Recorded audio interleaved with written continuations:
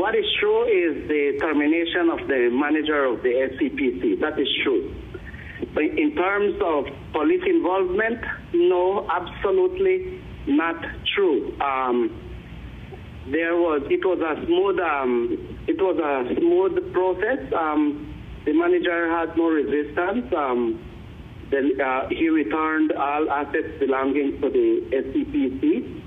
And I think we had a very cordial discussion in terms of the reasons for his termination. Is this some sudden decision that was made?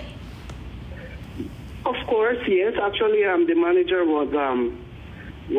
I had called the manager to report to the office from around 9 in the morning, and right through the day he kept saying he was too busy, very busy, and then by 5 o'clock he had told me I am unable to make it to the office.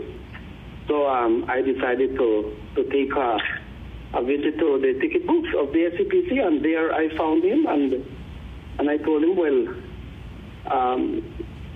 a decision has been made, and I need to proceed with the implementation of the decision. Who makes such a decision to terminate the SCPC manager? Because from what I was made to understand, this person would usually be appointed or hired or selected by the members, but we're hearing that perhaps some government arm or someone from the government may have been involved in the hiring. So is someone from the government also involved in the firing?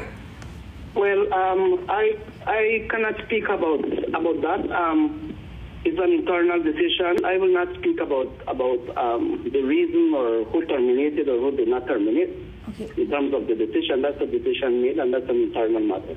When you say a internal decision made, Mr. Osorio, just kind of oblige me. Are you saying a decision by the SCPC members who made that decision, or was that a decision of yours? A decision of mine, if that satisfies an answer.